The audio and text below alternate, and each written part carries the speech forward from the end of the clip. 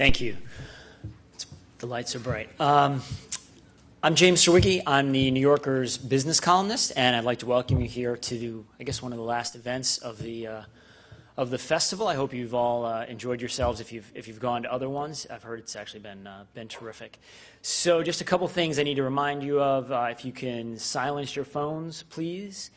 And this is new. At least we didn't say this last year. But if you are going to tweet about this, the hashtag we're using is TNYFest. So I am going to speak for, I don't know, however long I speak for, and then take questions. And when we do that, I believe there are going to be mics in the audience.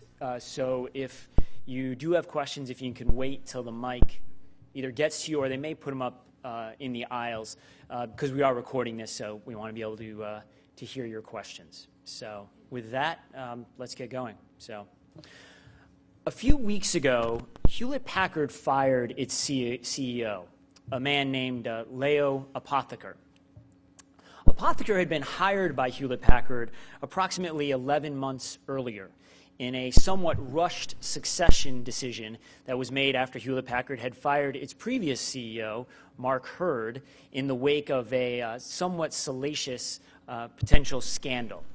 Apotheker had been hired very quickly, and in fact, the vast majority of Hewlett-Packard's board members had never even met him before they hired him. Nonetheless, when they hired him, they paid $3 million to relocate him from Germany, where he had been living as he had been formerly CEO of SAP, to California. And they had actually paid for the losses he suffered when he had to sell his house. Unfortunately, despite the fact that Hewlett-Packard had invested quite a bit of money in hiring Apotheker, he did a remarkably poor job as CEO of the company, which is why he was fired after only 11 months. The company's stock dropped approximately nearly 50% during his tenure. He made a series of strategic decisions that seemed mysterious at best to most outside observers. And at the moment, Hewlett-Packard is really seen as a company that had gone from one of the most important companies in Silicon Valley to a company in profound disarray. Nonetheless, Mr. Apotheker was wonderfully rewarded for his great tenure at Hewlett-Packard.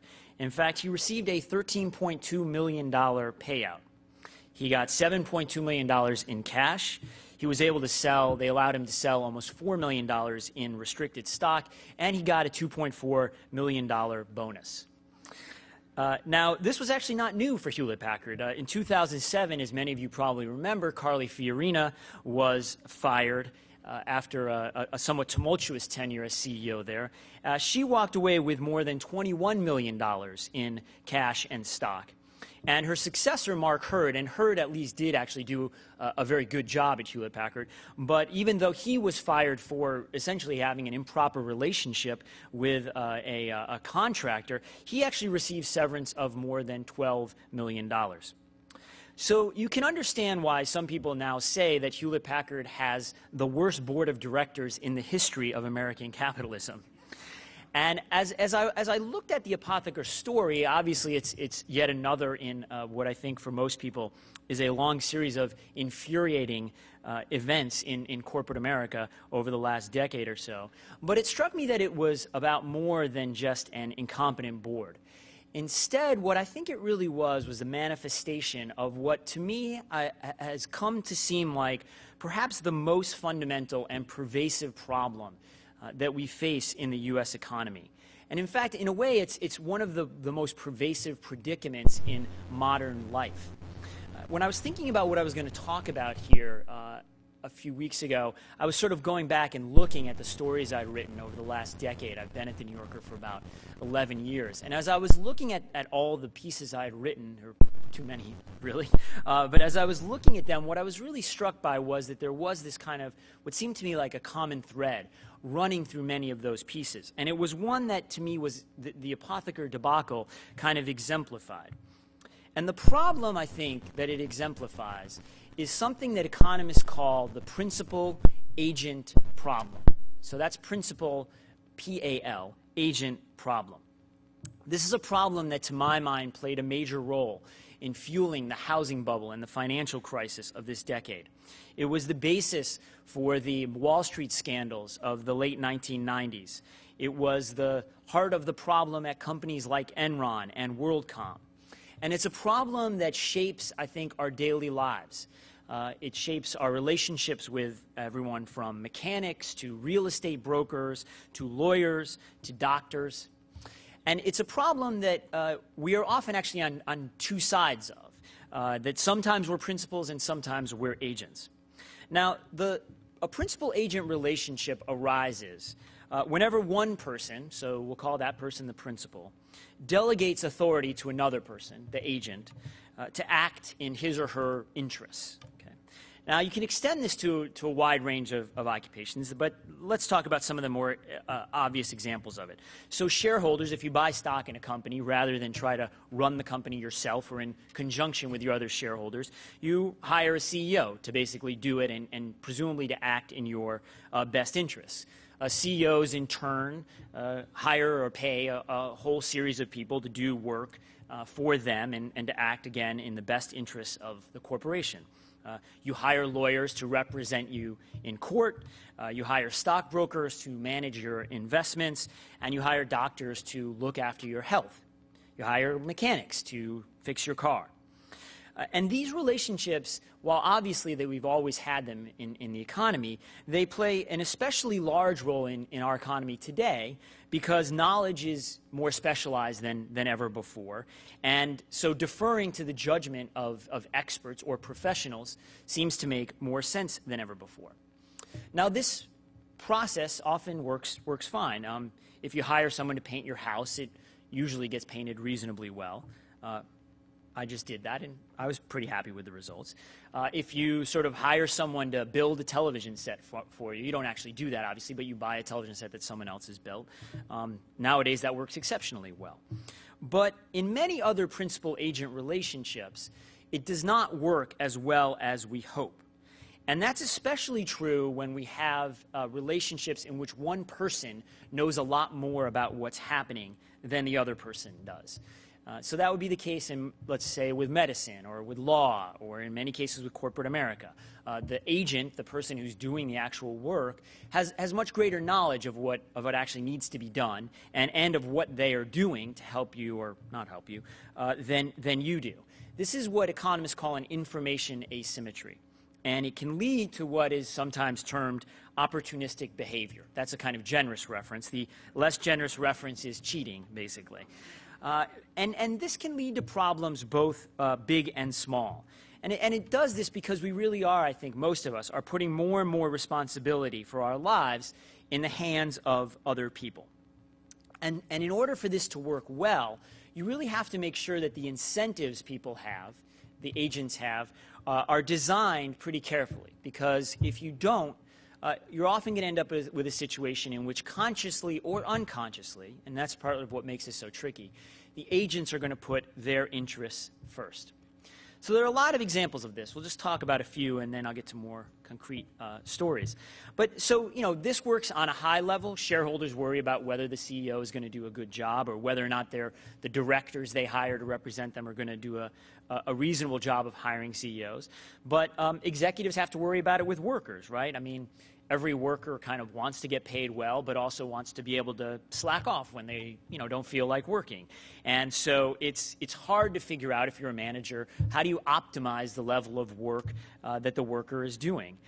What's the way to kind of balance worker freedom against, kind of figuring out whether or not they're actually doing the job they're supposed to be doing? There's a great, and this has gotten harder as work has become. The output of workers has become harder to measure. With an assembly line, you can kind of have a sense of how much people are doing or not doing. But with kind of knowledge work, it's trickier. There's a great old cartoon that kind of captures this perfectly. The two managers of the Acme soap company walk by the open door of an office. And in it, you see a guy with his legs up on the desk. And he's just kind of staring out the window. And one of the managers says to the other, "That's Jones. He's one of our best thinkers." And the second manager says, "Yes, but how do we know that he's thinking about soap?" So, and in a very mundane way, we all kind of have concrete experience with this. The sort of classic example of it is the auto mechanic. Many of you probably remember the Seinfeld episode in which Jerry is trying to figure out whether a mechanic is kind of screwing him over with the prices he's offering. And George Costanza says, of course he's trying to screw you over. He says, no one knows what mechanics are talking about. You know, you go there and they say, oh, it seems like you need a new Johnson rod. And you're like, yeah, sure, a Johnson rod. Get me one of those, basically. And so this is kind of a persistent problem. And this is not, as I said, a new problem. So, in fact, one of the great examples of it goes back to the 19th century in the rise of the railroads. So one of the most powerful railroad companies in American history was the Central Pacific Railroad. They actually helped build the Transcontinental Railroad. They were the ones who built part of it that ended up in the Golden Spike, essentially. The Central Pacific Railroad was started by 4 Sacramento merchants. They were called the Big Four. And one of them was Leland Stanford, who ended up founding Stanford University.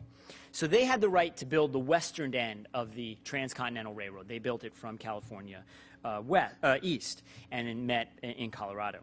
Now, the Central Pacific had the blessing of enormous land grants that it had gotten from the various states and the federal government.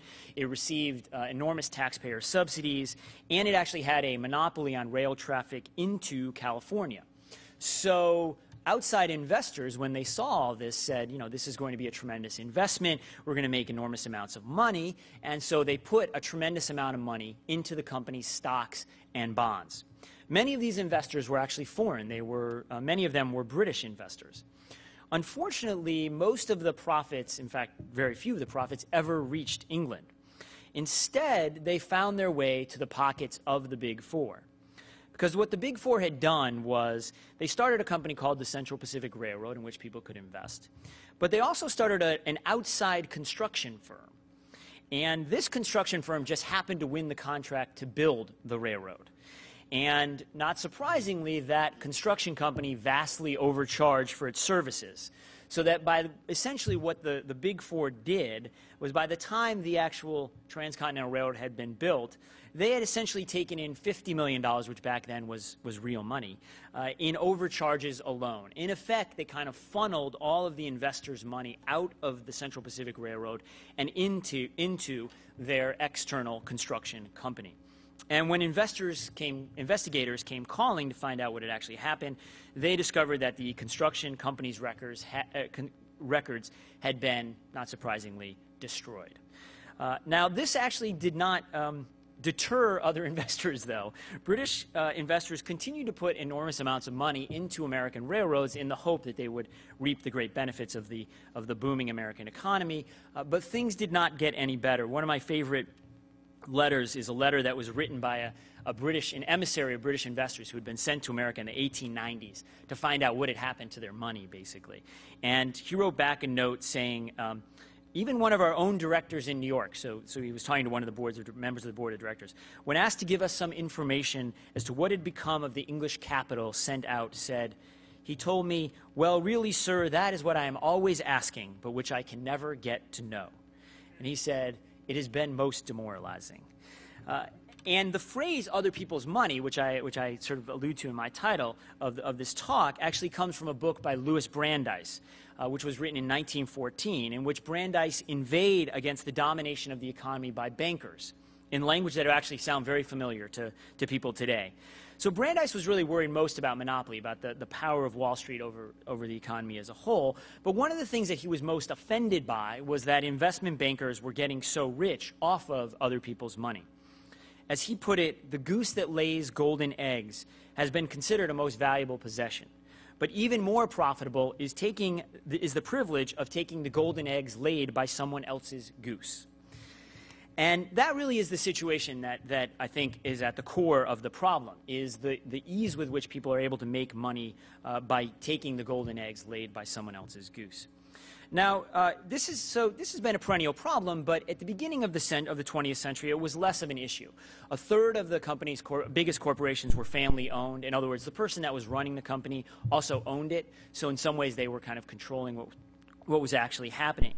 But the rise of the modern corporation created a kind of new situation. So what you had was a set of professional managers, professional executives. They would essentially run the company, and the people that provided the money were basically absentee shareholders. They had very little influence over what actually happened.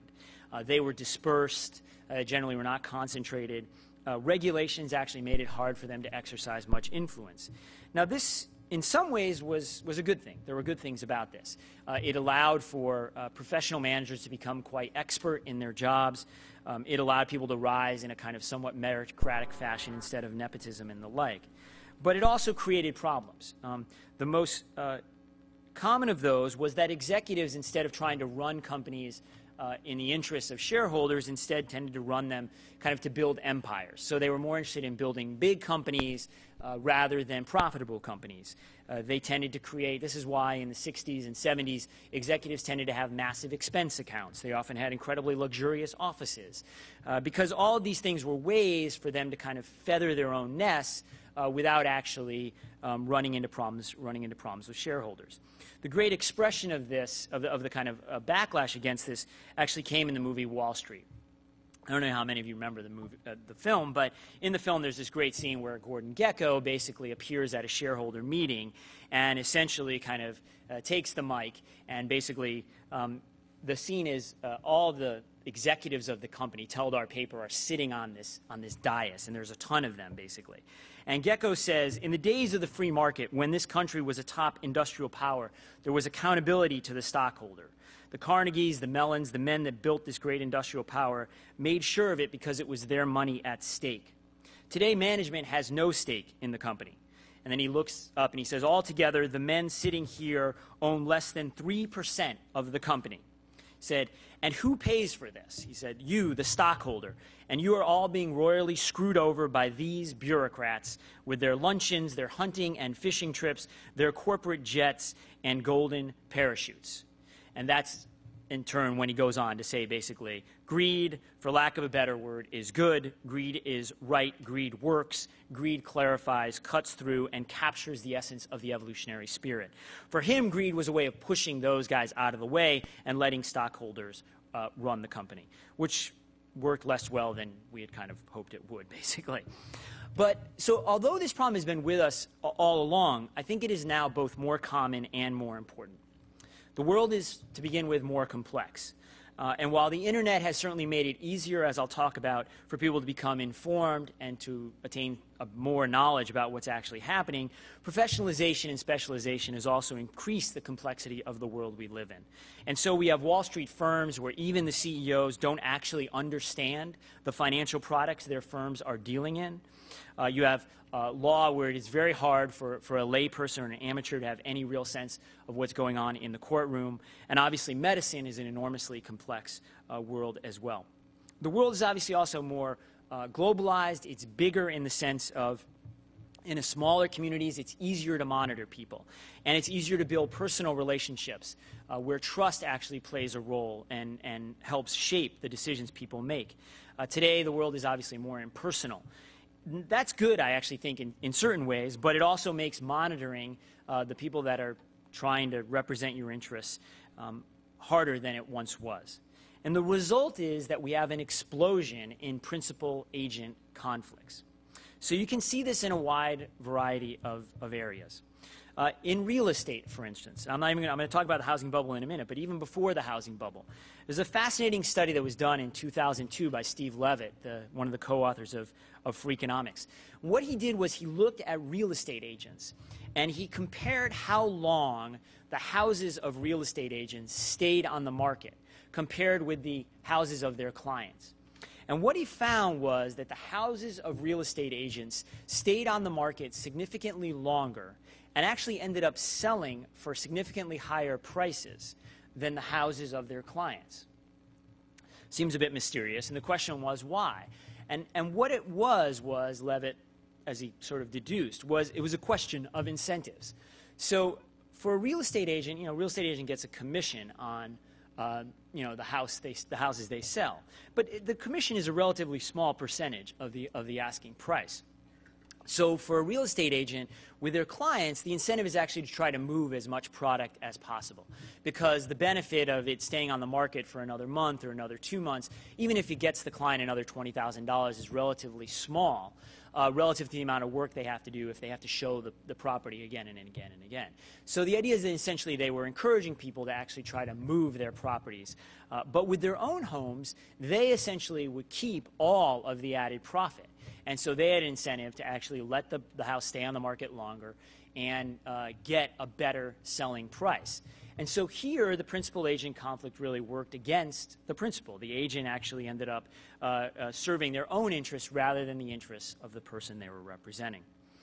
In medicine, we now know that the fee-for-service system, in which people basically pay for particular operations or whatever, rather than a more holistic model of medical care, probably encourages doctors to overtreat. Not all doctors and not in every situation, but myriad studies have shown that when doctors have financial stakes, either in the kinds of operations they're doing, or if they get paid more based on how many operations they do, they tend to do more operations than they otherwise would. Now, doctors themselves insist that how they get paid doesn't make a difference in the kinds of treatments they prescribe. And I actually think in the vast majority of cases, they absolutely believe that. And in many cases, it doesn't seem to make a difference. But if you look across the board, it's very clear that if you increase the financial rewards for certain kinds of treatments, you also increase the number of those treatments. In effect, supply creates its own demand. Now, you also see this in other areas. So auto dealers. Okay, so auto dealers are no one's favorite people. But even if they're not shady in the kind of traditional sense, it is very clear that, again, how they get paid has a big effect on the kinds of services they offer to customers. So as you may or may not know, auto dealers actually routinely get incentive payments from lenders for steering customers toward particular lenders. And they also are sometimes able to use the financing process to tack on additional fees. They also are able to sometimes mark up loans to a higher rate and then pocket the difference. And a study that was done a couple years ago by Raj Date and Brian Reed found that these various kinds of tricks they can pull, basically add up to more than $20 billion a year in added income to auto dealers. The subprime crisis was in part generated by the fact that mortgage brokers, who were, the housing market's sort of middlemen, and who we think of as the agents for borrowers, actually tended to kind of serve their own interests or the interests of banks rather than the interests of the people who were actually borrowing the money. So they were able to originate loans based on little or no documentation. They often brokered loans for more money than the brokers could actually afford, and than the borrowers could actually afford. And there are also myriad cases of outright fraud, where they would basically just kind of change numbers, sign false documents, and the like. And why did they do this? Well, they did this because mortgage brokers were paid not on the basis of whether or not loans ended up getting repaid. They were not paid on the basis of whether or not the loans turned out to be good investments. They were paid solely on the basis of how many loans they generated. Not surprisingly, as a result, what did they do? They tried to generate as many loans as possible. Pensions. Another huge problem for us, both in the corporate and in the government world. And here, too, the people that we count on to kind of represent our interests, the executives who shareholders count on to represent their interests, and the representatives who voters count on to represent their interests, have done a very poor job of managing our future commitments to retirees. So look at a company like General Motors. General Motors went bankrupt for a variety of reasons, but one of the reasons it went bankrupt was because it did such a poor job of managing its labor costs over time. So it ended up packing huge amounts of money into the pension fund. And the reason it did this, as Roger Lowenstein wrote, is that retiree benefits were a future cost. So when they were forced to choose between paying workers more in the present or deferring the cost to the future, executives inevitably found more slack in future budgets, if they even bothered to think about how much they were going to have to pay at all, than in present ones. And so what they did was they repeatedly offered richer pensions later in exchange for lower wages in the present. Government officials have engaged in kind of similar sort of shell games. This is especially true on the municipal and state level. So the classic case was the city of San Diego, which ended up effectively almost putting itself into bankruptcy because of its pension costs. The San Diego City Council had no desire to raise taxes in the present, but also had no desire to alienate city workers. And so what they basically decided was that pensions became an ideal vehicle for funneling money to city workers without actually having to pay for them, since the workers weren't going to collect the pensions until many years down the road. Now, in retrospect, these decisions look bad, but the interesting thing is that they also actually look bad at the moment they happened. Pensions are not actually hard things to calculate. Healthcare costs are more complicated because obviously they've skyrocketed in ways that maybe were not fully anticipatable a decade or 2 decades ago. But pensions are pretty simple. It's relatively easy to do the math. You have a sense of how long people are going to live. You have a sense of how much you're paying for, and therefore you have a sense of how much you should be putting away in order to pay for those pensions. So it actually should be a relatively easy calculation to make. And yet, what these institutions did was consistently make promises they had to know they were not going to be able to keep. Aging, having people get old, that's not really a new thing. It's happened for a long time. So when a government makes or a company makes a pension promise, it also has a rough sense of how much it needs to set aside every year. That's what's nice about actuarial tables. They actually work pretty well when it comes to pensions. And yet whenever these actuarial tables, told the CEOs or government officials something that was inconvenient, they basically just chose to ignore it. When pension funds had a great year in the stock market, they just spent the proceeds instead of putting them away in the kind of rainy day fund that you're supposed to have. When they needed to say that they owed less money than they actually did, they said, we're going to do better in the future. Our investments are going to do better in the future, which created the illusion that pension funds were in better shape than they actually were. And the result is that both shareholders and voters have found themselves on the hook for much greater sums of money than they could ever reasonably have thought they were going to end up being on the hook for.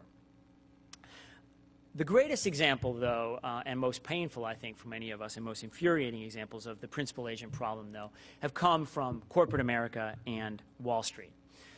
So if you go back 11 or 12 years ago, if you look at, say, the case of Enron. Enron is, in some ways, probably the quintessential case of the principal agent problem, because Enron shareholders were essentially funneling tremendous amount of money to Enron, even as Enron's executives were sort of funneling it outside the door to special interest vehicles they had set up to essentially run a kind of self-dealing game where they were lining their own pockets basically at the expense of Enron shareholders. So they had actually set up more than 3,000 special interest vehicles, and they actually had their chief financial officer, both being the chief financial officer of Enron and also running an outside entity that basically did very little other than essentially protect the interests of executives at the expense of shareholders.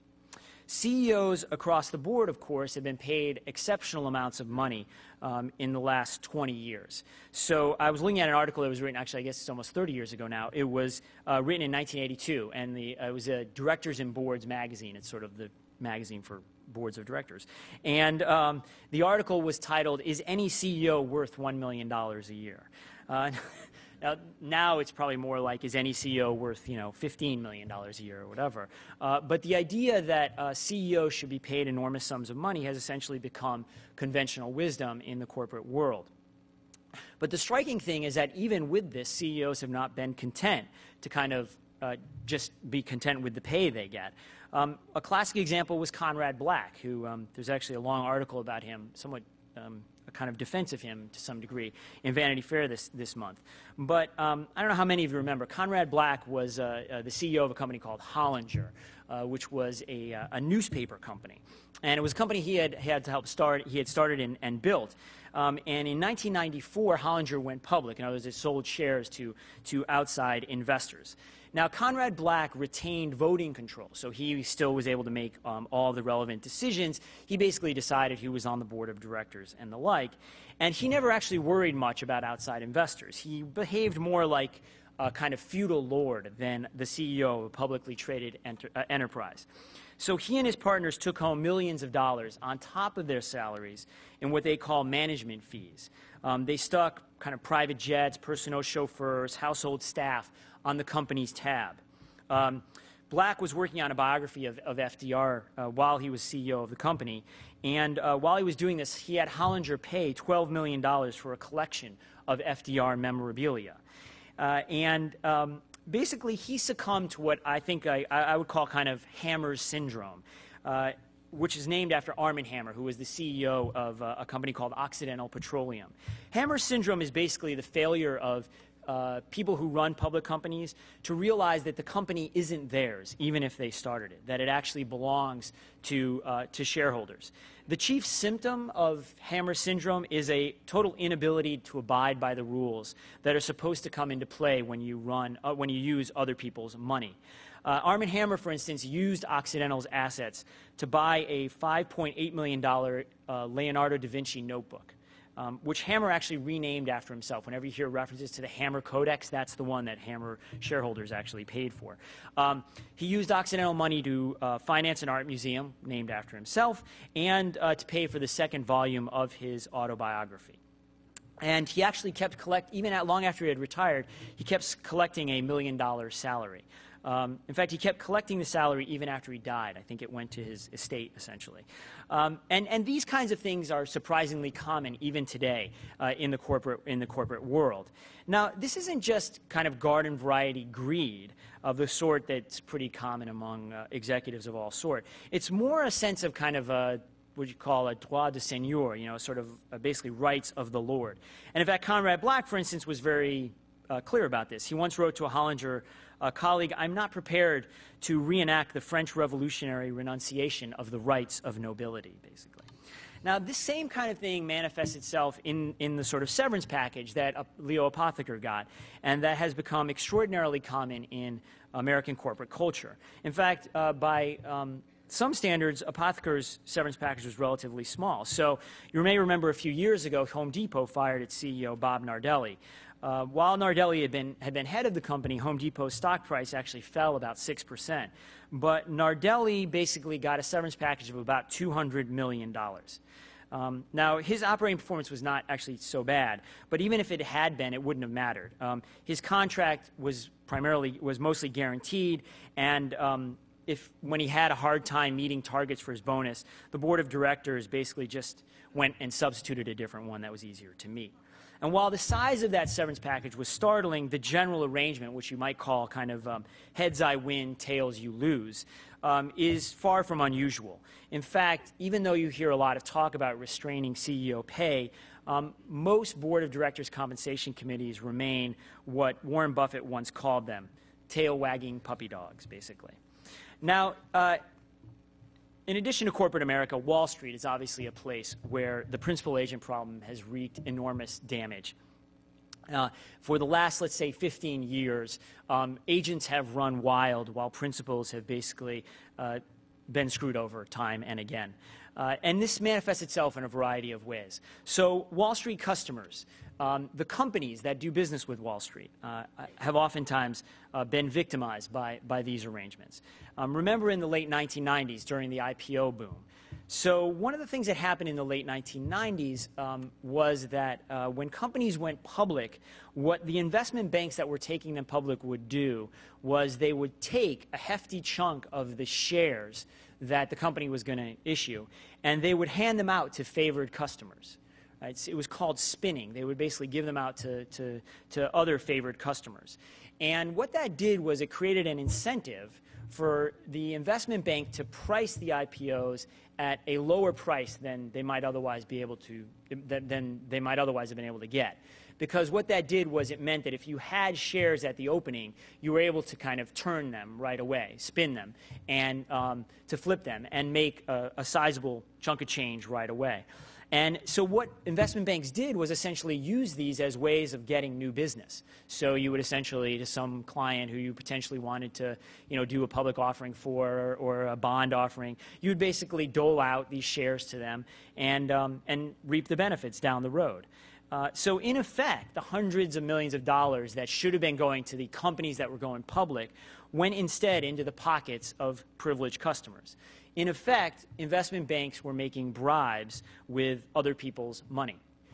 If they had actually been making the bribes with cash, it probably would have been illegal. But in fact, the way it was set up, this actually was a perfectly reasonable way for them to actually do business. Stock market analysts, as you probably remember, oftentimes were tailoring their forecasts to win investment banking business. So this was the heart of the Wall Street scandals that sort of made Eliot Spitzer famous and people like Henry Blodgett and Jack Grubman infamous. So that you had a whole series of situations where analysts were bad-mouthing companies behind their back, bad-mouthing companies in their emails, but in public actually telling customers that they should go out and buy these companies, that these companies were raging buys. And the result was the customers who trusted them ended up putting enormous amounts of money in companies that ended up going bust in many cases and in other cases losing 80 or 90% of their value. The financial crisis that we just lived through was in large part, I think, generated on the Wall Street side by the fact that the incentive system for both money managers and for employees of Wall Street firms are basically designed to create havoc for those institutions.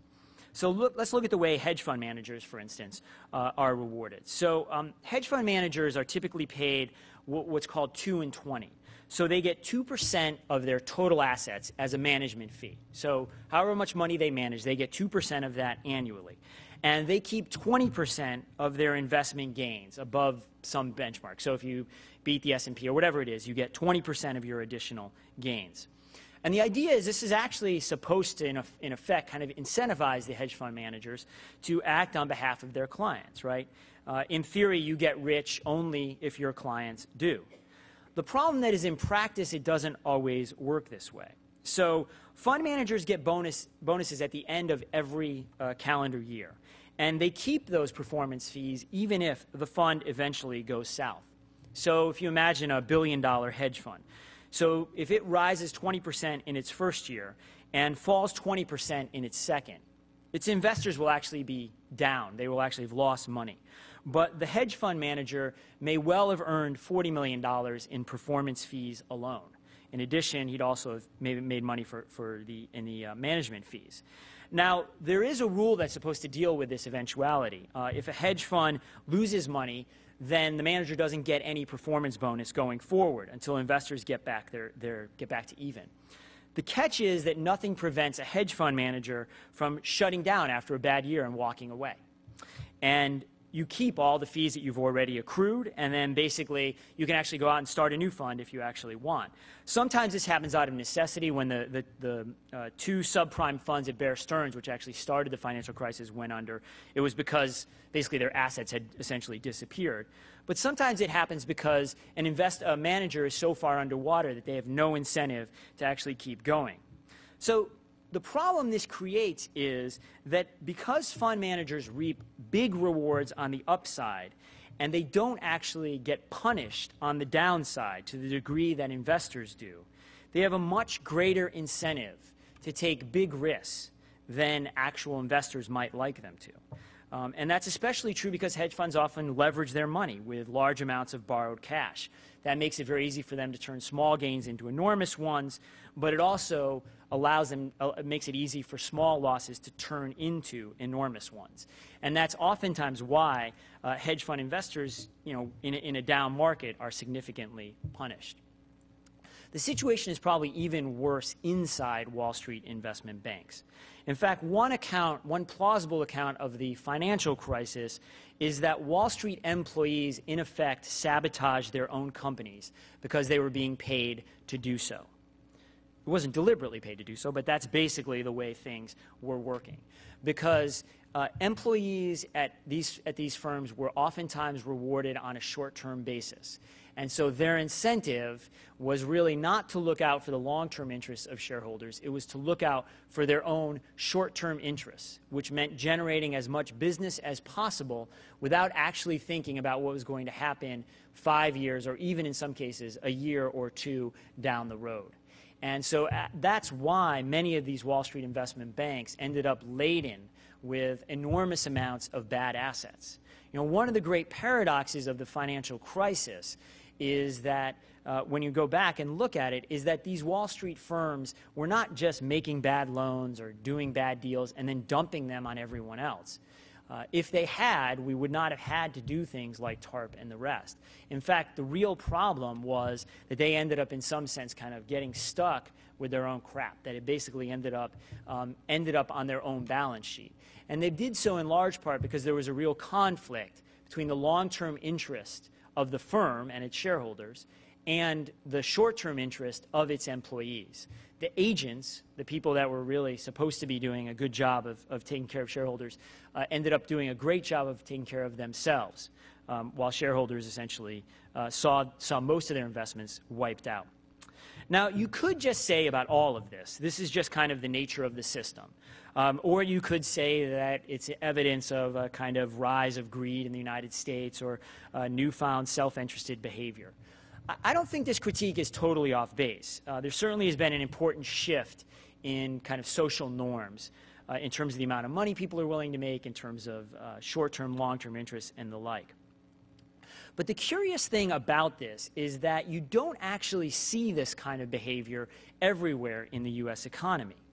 In fact, there's actually a really dramatic difference between what you see happening in the kind of, we could call it the service economy, but let's say the economy where these principal-agent conflicts are very important, and what's happening in what you could call the real economy. You shouldn't really call it that, but the economy of, let's say, goods, of manufacturing and the like. In the part of the economy where principal-agent problems are pervasive, principals, and it might be as consumers, it may be as borrowers, it may be as shareholders, it may be as lenders. If you're lending money to these banks, you oftentimes were sort of screwed over as well. You oftentimes feel exploited, I think. You feel like other people are profiting at your expense, and you're right to feel like that. You feel like you're spending more and getting less. And not coincidentally, in that part of the economy, the agents are getting enormously wealthy. If you look at the rise of inequality in the United States, it's largely concentrated in those sectors. On the other hand, if you look at the part of the economy that's sort of a more traditional consumer economy, the opposite is true.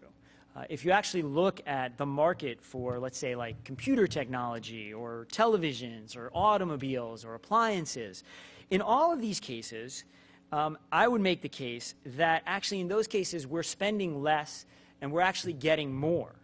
That actually in most of those cases, the products that are being made today are actually better than they used to be. They're more reliable.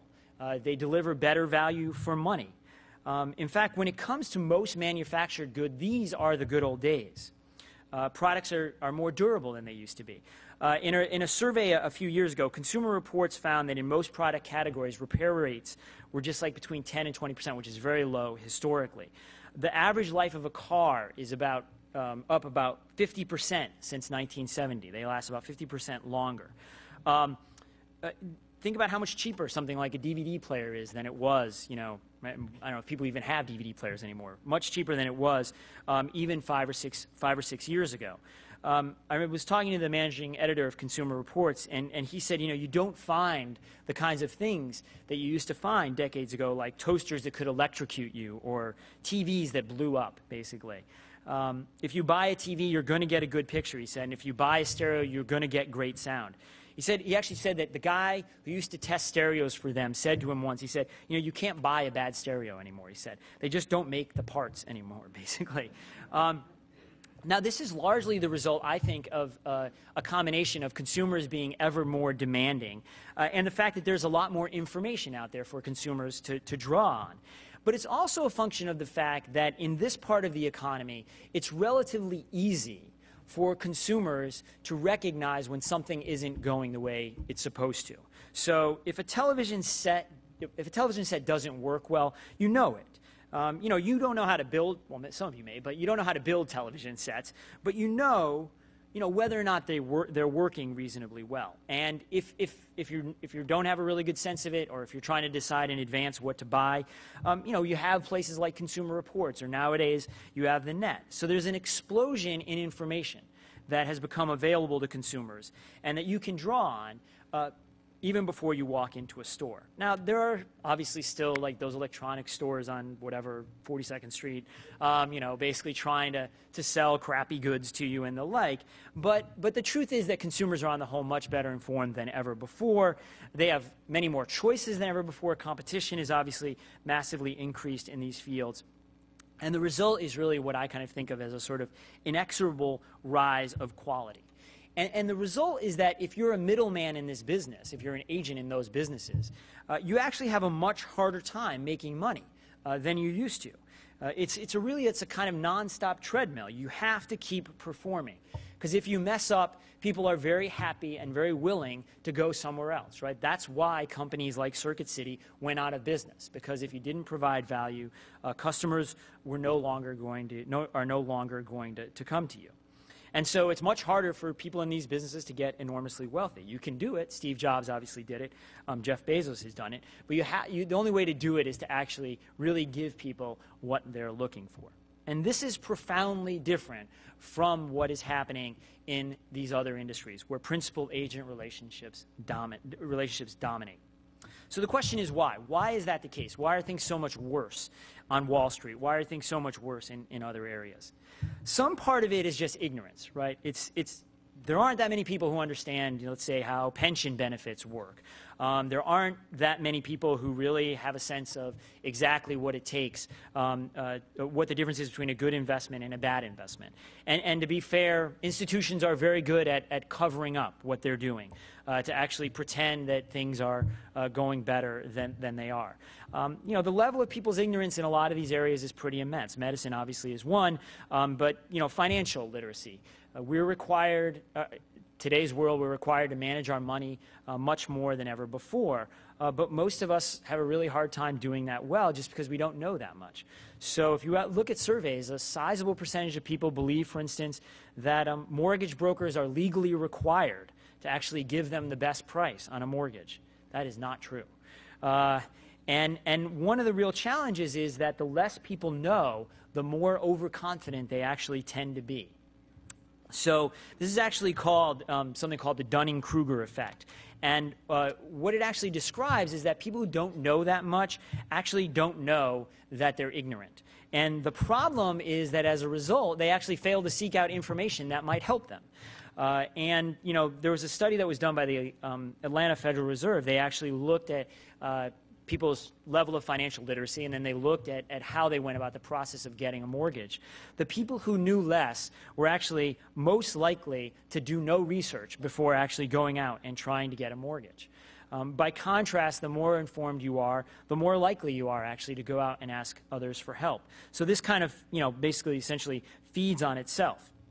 But on top of ignorance, there's also obviously the simple level of kind of what you might call willed ignorance, that in many cases we're sort of willing to actually put our faith unwantedly in people. Enron is a classic example of that. Enron was actually, the way I kind of put it, openly closed-mouthed. So they were very clear about the fact that they were not telling you what they were actually doing.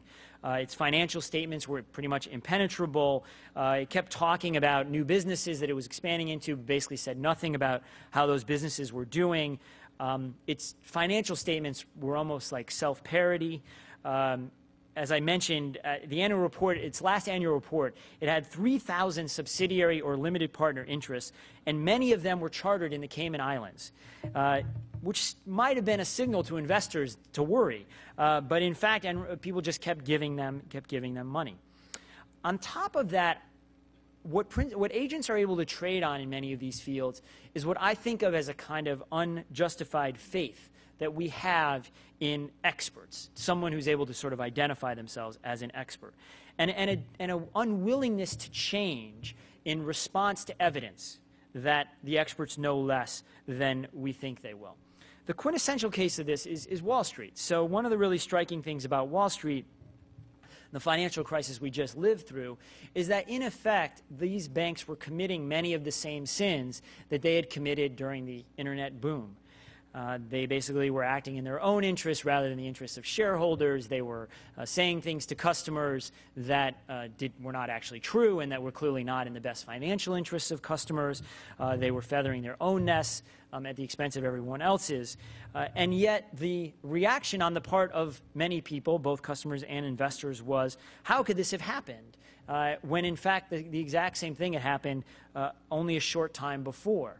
And I think that there's this strange kind of willingness to forget, a strange, almost willed amnesia on the part of investors, especially in a situation where you think you're going to be able to make money.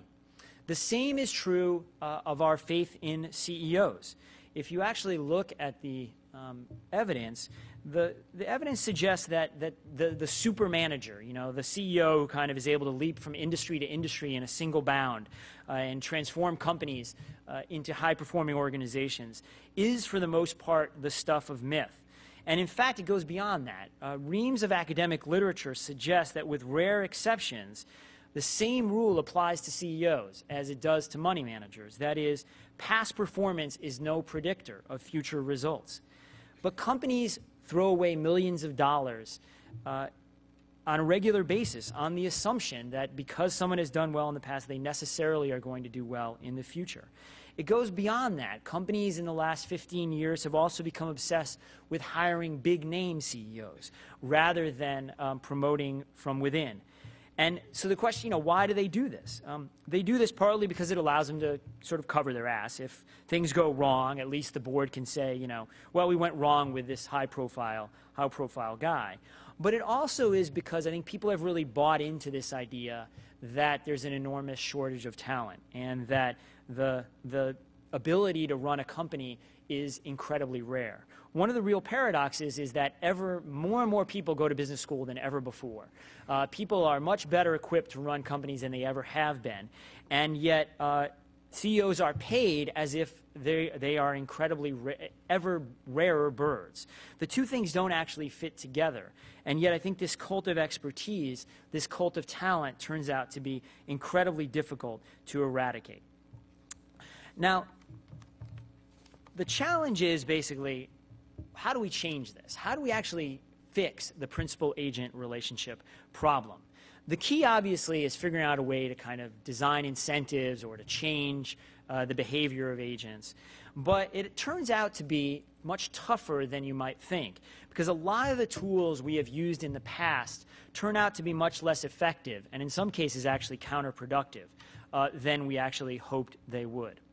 So let's take disclosure. So disclosure or transparency is typically seen as a good way of dealing with this problem, right? If customers or investors knew what was actually happening, then we would be much better equipped to actually make informed decisions.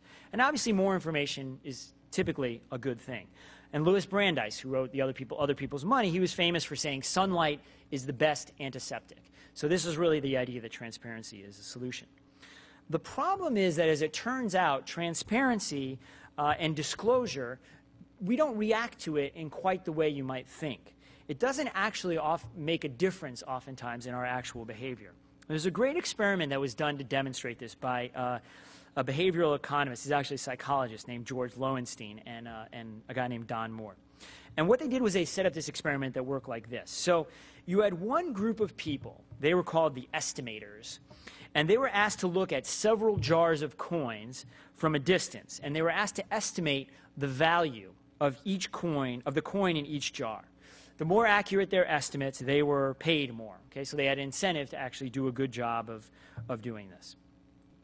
Then there was another group of people. They were called advisors. Okay? The advisors were able to get closer to the jars. So they were able to get up close to the jars. And then they were able to give the estimators advice. Okay, so they basically were in the sort of like, investment advisors in some way. But the advisors got paid not according to whether or not the estimators were accurate. They got paid according to how high the estimators' guesses were. Okay? So, all right.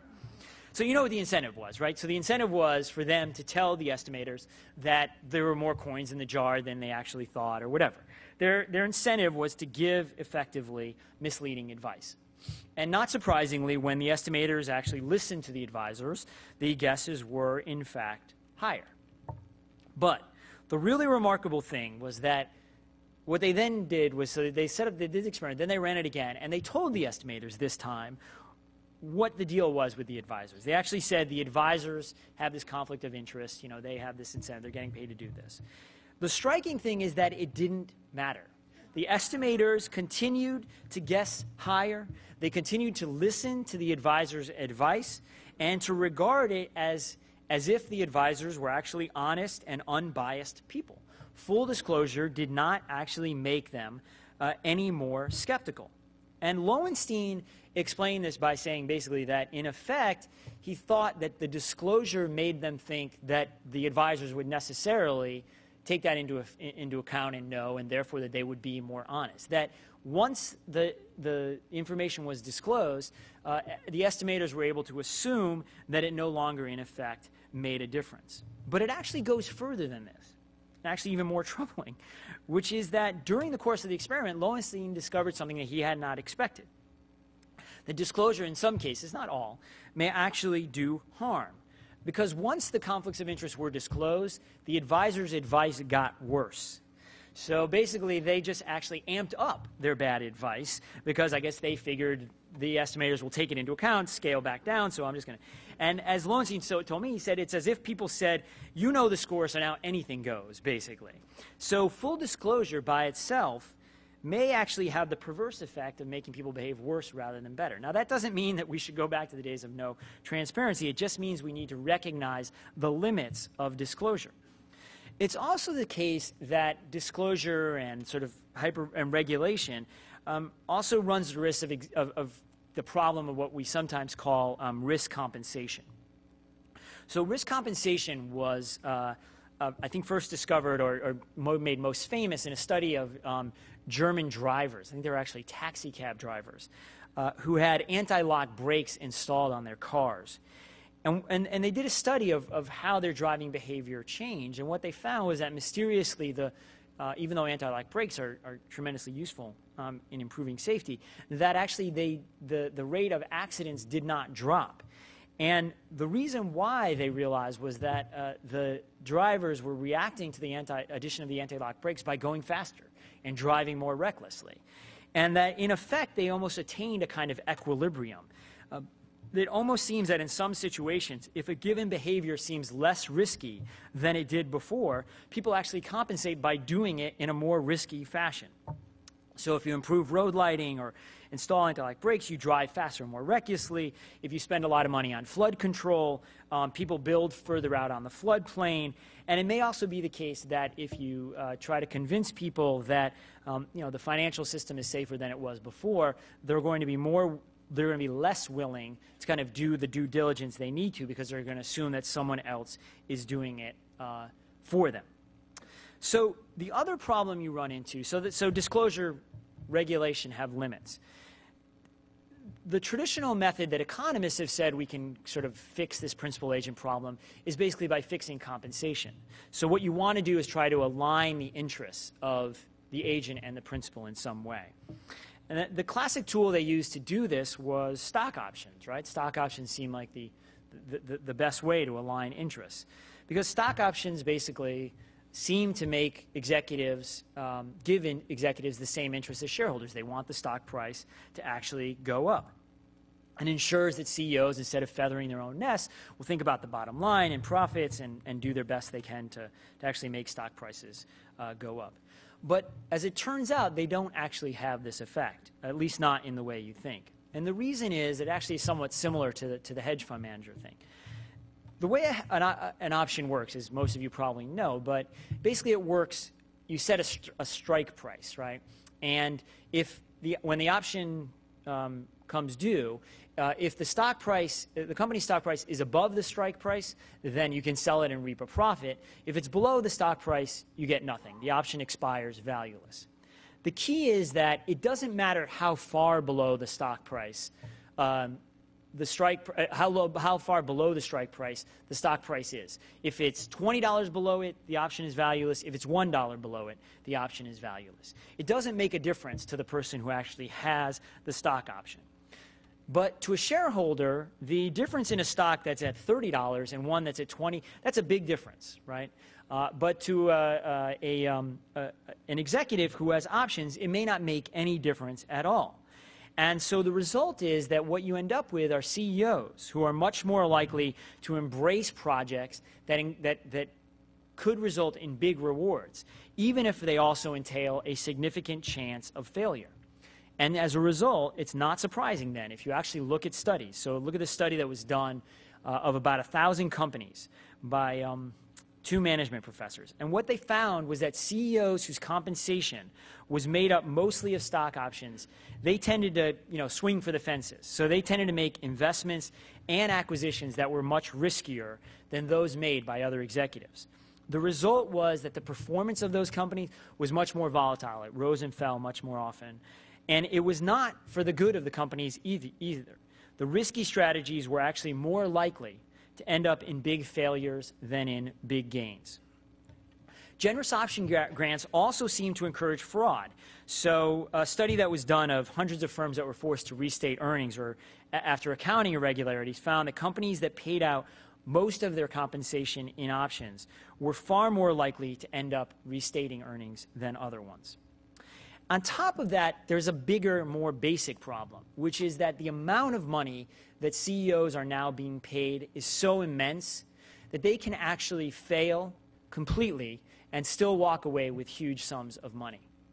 So one of the mysteries of the financial crisis, if you think about it, is what you sometimes hear is that basically bankers were not punished in the wake of the financial crisis, that essentially they're all still in power, et cetera, et cetera. The reality is if you actually look at what happened to individual bankers, the CEO of Citigroup fired, the CEO of Merrill Lynch was fired, the CEO of Bank of America was fired, the co-CEO of Bear Stearns was fired, the firm itself obviously pretty much vanished. Everybody at Lehman Brothers, basically, that company went up in smokes. The CEO obviously was fired with the company. The CEO of Wachovia was fired. The CEO of Washington Mutual was fired.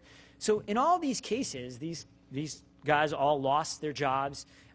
They lost all of their future income at those companies, et cetera. You might have thought that the prospect of keeping your job, especially when you were paid so well, would have been a check on reckless behavior. Certainly that's the way it works for most people. One of the checks on having somebody slack off too much, or one of the things that keeps us working, is because we want to keep our jobs if we like them at all. And so you might think for a CEO it would have the same kind of effect. But when you actually look at how these CEOs made these decisions, it's hard to avoid the conclusion that they were actually behaving in a way that was essentially indifferent to the future survival either of themselves or of their firms. And I think one of the reasons why this kind of behavior is not that surprising is that they were paid so much money that, in effect, it didn't really matter. The classic case of this is Dick Fuld, Dick Fuld lost something like $700 million when Lehman Brothers went out of business.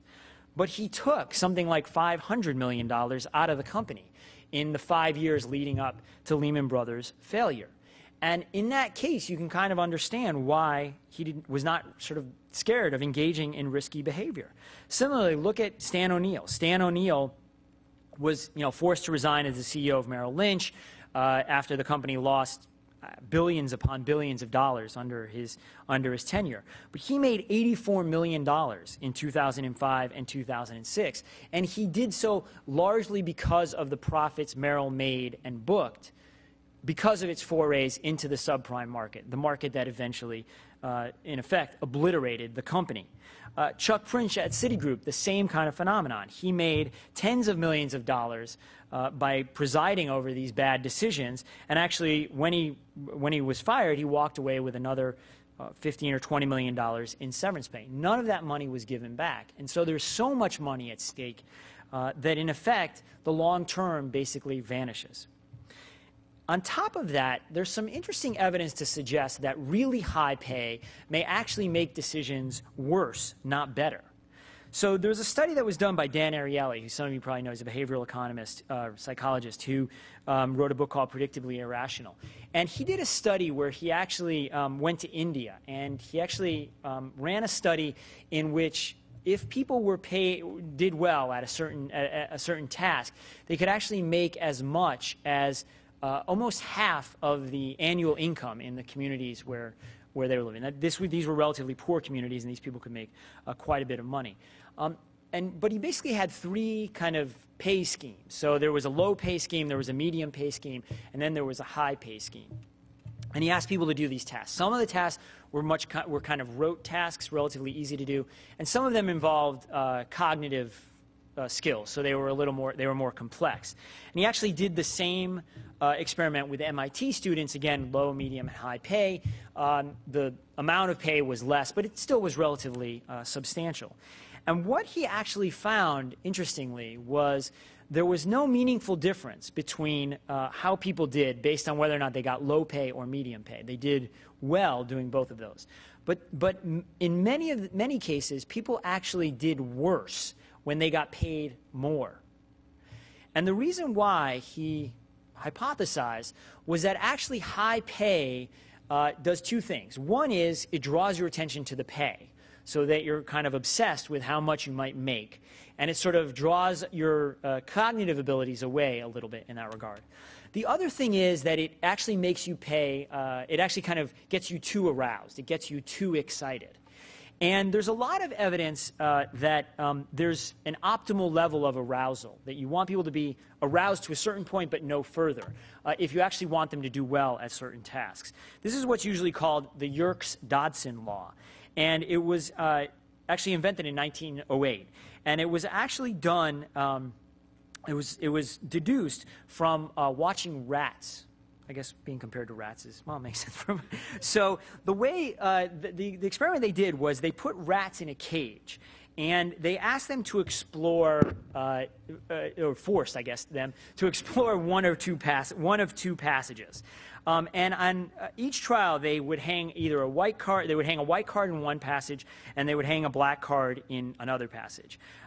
If you went to the white card, you got a reward. If you went to the black card, you got a shock. Now, for some rats, the shock was very small.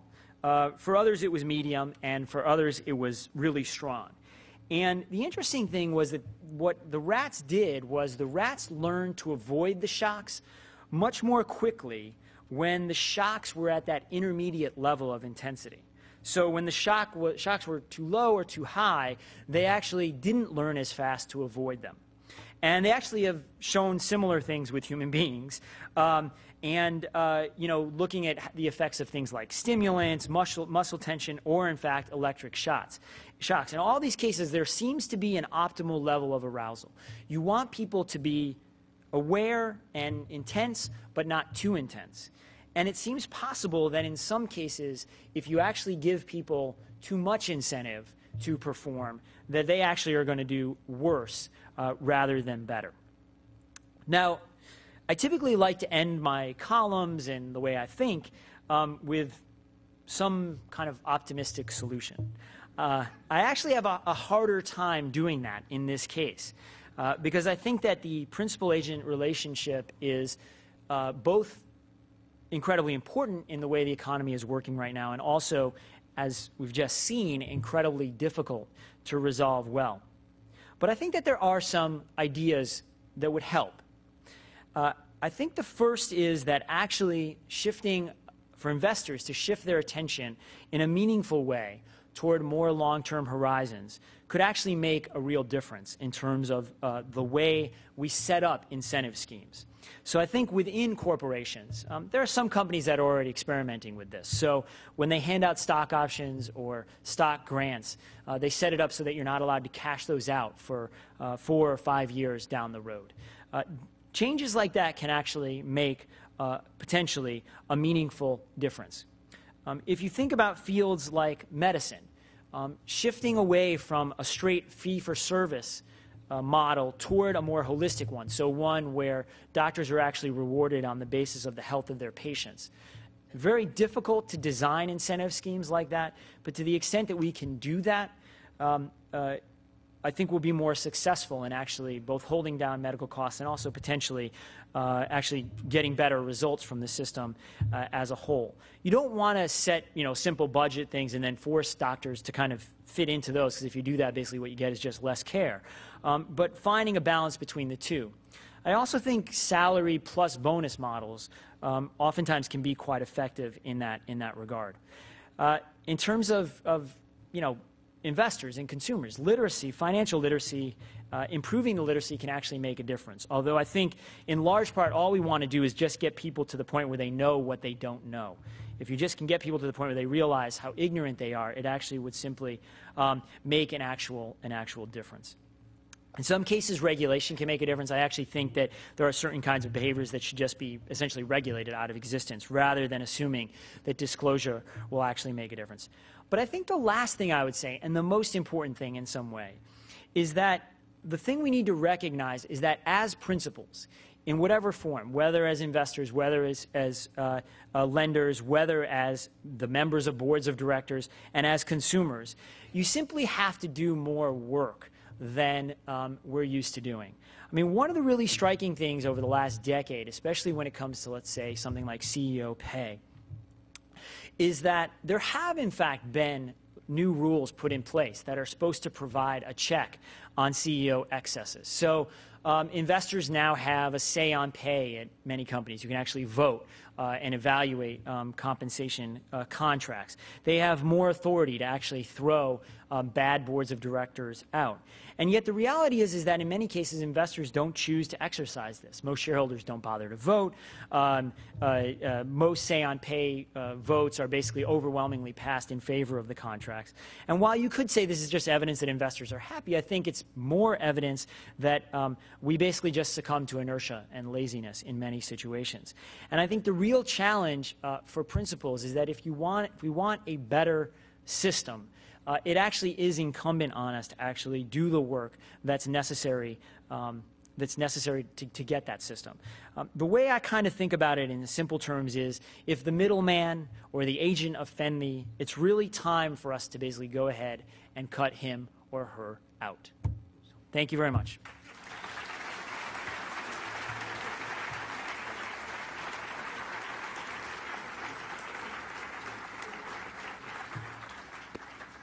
Okay, how about questions about this subject or any other? I guess we are going to have mics, and come forward and just ask. Is it just one mic, or? Okay, we're going to have two. Go ahead. On the topic of HP, I was wondering what you think about Meg Whitman. Yeah, so interesting question. So Meg Whitman is the new CEO of Hewlett-Packard. She was named to replace Apotheker. And I have a couple thoughts. One is Meg Whitman did, especially in her early years at eBay, a very good job, I think, at that company in managing the transition away from its founder, Piero Omidyar. But I think it's also clear that the longer Whitman stayed at eBay, the worse the company's performance became. And that in a lot of ways, I think she became somewhat complacent, that there were a lot of opportunities that they missed, and there were things that they didn't see happening, most particularly the transition away from auctions. And I actually recently wrote a piece for Wired about this, about the death of the auction. I mean, death is overstating it. But as eBay became more and more dominated by fixed price deals, I think Whitman wasn't really in tune with that. On the other hand, and obviously her run for governor was not exactly the most convincing demonstration of executive ability, but there is one good thing I would say about this. Well, no, let me say the second bad thing. The second bad thing is that Meg Whitman was on Hewlett-Packard's board, and there's something disturbing about the fact that Hewlett-Packard just decided, after having made one bad decision quickly, that they would make a second decision very quickly and just go ahead and basically hire Meg Whitman because they knew her. I mean, they didn't say that's why they did it, but basically, she was, I guess, just sitting next to them. But I will say the one good thing about the contract they designed in terms of what we've been talking about is that the contract is, her contract, although it will potentially be a very lucrative one, is relatively reasonably designed from an incentive point of view. So it really is pretty performance-driven. The targets are reasonable. She's not being paid a tremendous amount of money up front, and she is not going to be entitled to massive severance if she actually is fired. So all those things, I think, are reasonably good. But I have to say, I think if you're a Hewlett-Packard shareholder, there's something very disturbing about the idea that they basically decided who was going to run your company in like 12 minutes. I'm sort of overstating it, but there's something kind of just really what feels careless about that. So thanks. I have two questions, Sure. which both look to the ending part of your talk about solutions. The first is, what about the fiduciary rule? We've had essentially 8 centuries of that in Anglo-Saxon law for trusts. We've had 30, 40 years of it for the Employee Retirement Income Security Act. And it's pretty fierce, at least in the ERISA level, because it's both civil and criminal. Right. The second is kind of aligned with it, which is, how do you like the alignment of interest in the venture capital IPO, venture capital inventor world, at least before the IPO, where their interest would seem to be aligned? Does either the technical, legal, or that early investor alignment work for you? Yeah, I actually think venture capital is a place where, I mean, there are obviously to some degree conflicts about, well, as you said, with IPOs in particular, about exit strategy. Typically, well, venture capitalists oftentimes have an interest for the company perhaps to go public sooner than the CEO or other people at the company might like. But in general, I think that actually is a relatively good alignment, where both have an interest in building long-term value, and at least the way the venture capital industry in the United States has worked, the results have been pretty impressive. Venture capital has other problems, I think, right now, primarily, well, in some ways, too much money, given the opportunities, but I think in general it does. The fiduciary point is a really good one, and I think one of the problems is that people oftentimes think there's a fiduciary relationship when there actually isn't one, but I think the idea of expanding the fiduciary rule to other kinds of relationships, something that's been floated in a lot of situations, and although I think politically it's very hard to imagine it happening at the moment, I think it's actually a potentially useful one. The classic case would be the relationship between, say, analysts and investors or the like. I think that would be something that could make a difference. I think it doesn't solve the issues entirely, partly because it's somewhat difficult to evaluate in some cases. Is an investment made because it's bad or because it's criminal? But I think that it could certainly help. I think so. Thanks. Yeah. I wondered if you could comment briefly on whether you thought that shifting from a model where investment managers are compensated based on the amount of assets that they have, and with an incentive fee, to a model where they're compensated more like attorneys, where they're paid hourly, and whether or not that may have a big impact on the way investment decisions are made. That you think it would be better to actually pay them on a kind of salary on an hourly basis? Yeah. Yeah. Because So you have these weird asymmetries where investors have incentives to take risks over the short term. They can make large compensation, let's say being up 4 years, taking lots of risk, take 20% of that if they're a hedge fund, right. accumulate a lot of assets, and then they could have performance like, say, John Paulson's this year, where they're down 35% on a much bigger asset basis. But so still getting the management fees of right. 2% and the we, like. We also know that investment returns are negatively correlated with high fees. Right. So it's a fascinating idea. I mean, obviously the fear, if you is in effect, it's actually very similar to the CEO problem, right? The pre-stock option kind of CEO model. The fear is that if you do that, then you end up with bureaucrats and clock punchers, basically, who are effectively doing this and just to, they don't have an incentive to outperform and the rest. But on an investment fund basis, I certainly think there's some model that needs to replace what we have. Because I think that it's not really as effective as it could be. But I actually think that the other thing I would say is, the balance between us, maybe a balance between salary and bonus is actually something closer to what you're looking at. I mean, that's, the danger with just salaries is actually you're seeing it with Wall Street firms and European banks right now. So in the wake of the financial crisis and the backlash against the huge salaries, the huge bonuses, basically people said, okay, let's just pay a lot out in salary and reduce performance pay. But what you're dealing with now is a situation in which banks are dramatically underperforming, cutting their employees and the like, and yet people are still getting paid very, very sizable salaries. And so I think that, striking that balance is really the question. But I think that it's certainly something that investors, part of it depends on what investors want. I mean, I think that, in a way, one of the reasons why the existing model it works is because a lot of investors are just gambling in some sense. But I think that, this issue of really incentivizing outperformance in the short term and, in effect, incentivizing underperformance in the long term is a huge issue, I think. And I actually don't have as much of a problem with the hourly model as a lot of people do, I think. So, yeah. Two quick questions. First, would going back to making investment banks legal partnerships versus corporations make a lot of sense? And then if you could just comment on too big to fail, I mean, how that factors into your analysis. It seems like things have gotten even bigger. Yeah. Yeah, those are both great questions. And in fact, the first one is something that, that I think is very important. So it's very important in the simple sense that when investment banks were structured as partnerships, not to tell you anything you don't know, but when they were structured as partnerships and partners had to put up the capital for the actual investments that the banks were making, there was obviously a much tighter connection between what they were doing and the actual and the interests of the firm. The alignment was much stronger. Now there were still issues obviously with employees and the like, but I think it's safe to say that their willingness to take risks was smaller. And in fact, it goes beyond that, because I think in going public, not only did it dissociate them to some degree from the consequences of their actions, it also magnified their access to capital. So they just gave them a lot more money to play with, which created these other problems that I was talking about. I mean, it's sort of the amount of money people have been making is unimaginable in a partnership. Well, maybe not unimaginable, but hard to imagine in a partnership structure, just because it's hard to get that kind of leverage.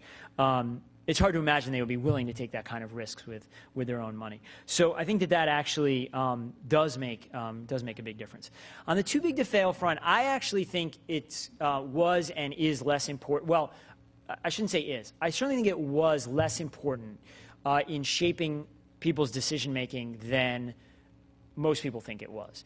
And the reason for that is that I think the fundamental problem in the investment banks was not a question of bankers being willing to,